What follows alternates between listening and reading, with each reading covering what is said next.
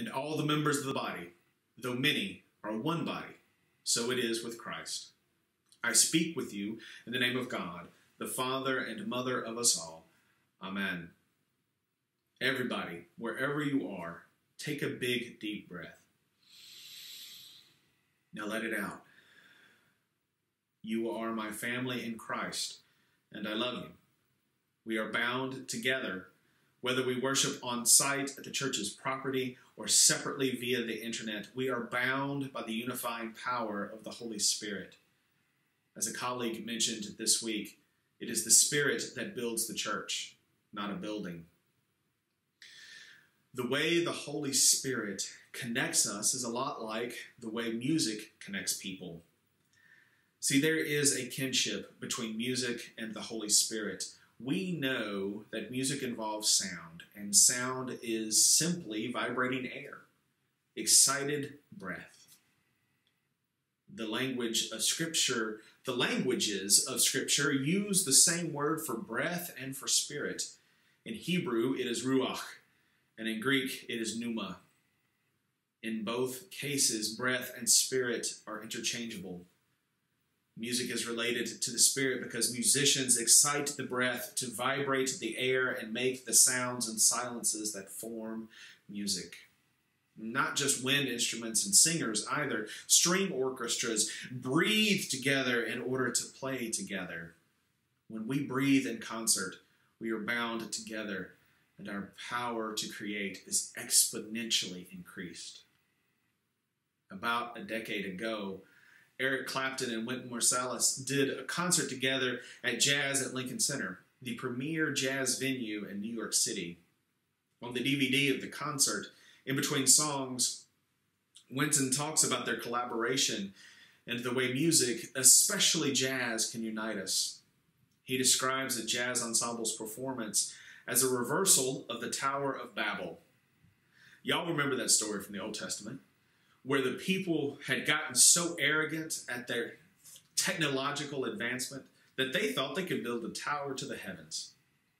Now God looked down upon the trifle of a tower, and the humans so impressed with themselves. And what happens next is kind of like God turning to an angel and saying, "Here, hold my beer." God confuses the people by creating different languages, so they couldn't understand each other and couldn't work together. Wynton says jazz reverses this frustrated communication. Through the medium of music and the language of jazz, the performers and the audience are unified, speaking and hearing at a level far deeper than mere words can communicate. Whether Marsalis was conscious of it or not, he was speaking of the work of the Holy Spirit. Today is the day of Pentecost, the day we remember, the day we celebrate, that glimpse of the great united family we hear about in Acts. The day the apostles burst from their confinement, their quarantine, proclaiming the risen Jesus. The story goes that whatever they said, the people heard it in their native language. See, the apostles were speaking in tongues, languages, and accents beyond their background and experience. However, over the years, the speaking part has been overemphasized. The people hear differently in the story as well. The Holy Spirit transforms not only speech, but our capacity for listening, our ability to hear each other on a level deeper than mere words. As Professor Luke Powery writes, the genuine way of the Spirit is the way of unity. Now, we should not confuse unity with uniformity. In high school, my band director always emphasized the importance of our band uniforms. Not only were they expensive, they also represented the institution. Our uniformity signaled the band's identity, the institutional identity, not our human identity. Now, I have a tremendous love of marching bands, but a marching band is not the kingdom of God. The kingdom of God is not uniform. The kingdom of God is diverse.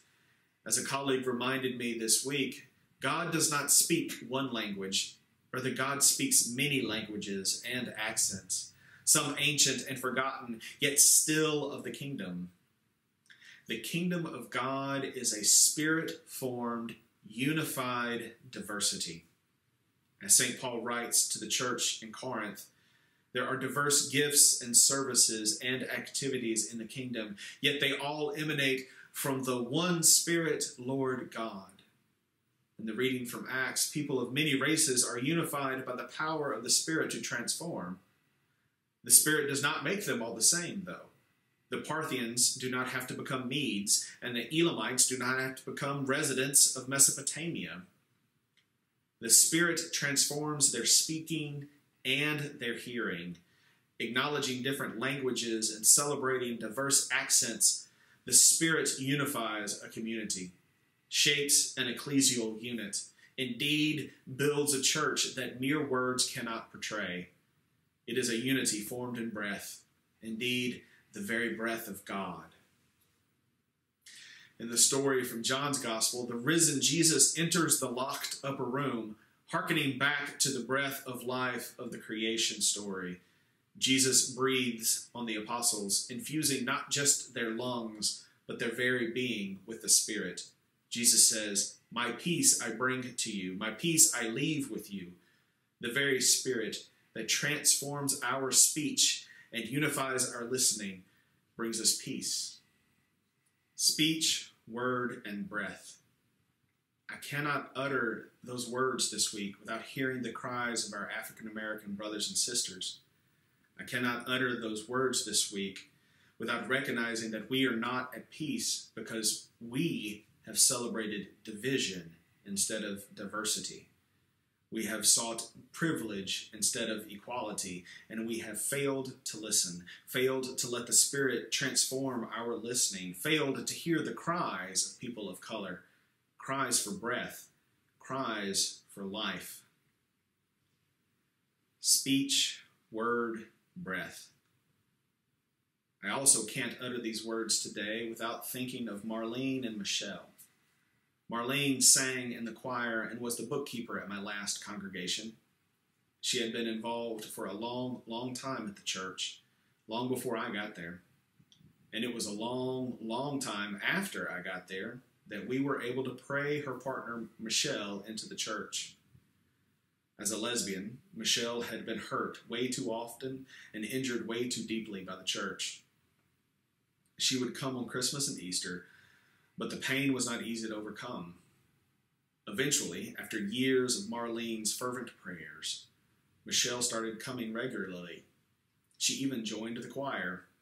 Finally, in 2016, at the age of 50, on Easter Sunday morning, I baptized Michelle into Christ's body, the church, just as we will do with the infant Charles Henry Williamson later today.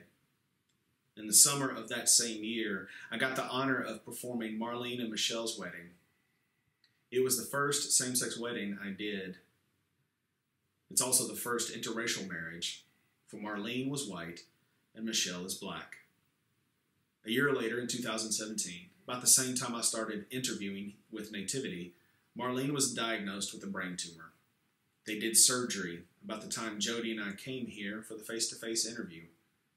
The surgeon was clear and specific. The surgery and aggressive radiation and chemo treatments would only buy Marlene 3 years. Well, it's been almost exactly 3 years. Jody and I got the call this week that Marlene has entered hospice. We grieve alongside Michelle because we are bound by the Holy Spirit in Christ's body, the church. We grieve alongside Michelle because we love her and Marlene.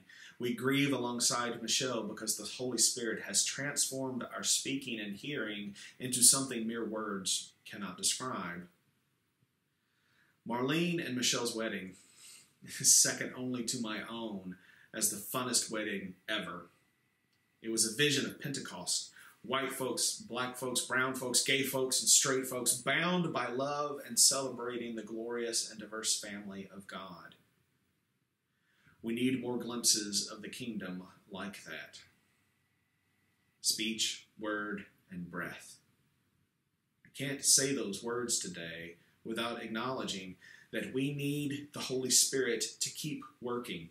We need the Holy Spirit to keep transforming our listening, to keep changing us so that we can have ears to hear the cries of communities of color, the cries for breath, the cries for peace, the cries for life. Come, Holy Spirit, come. We need you even more. Amen.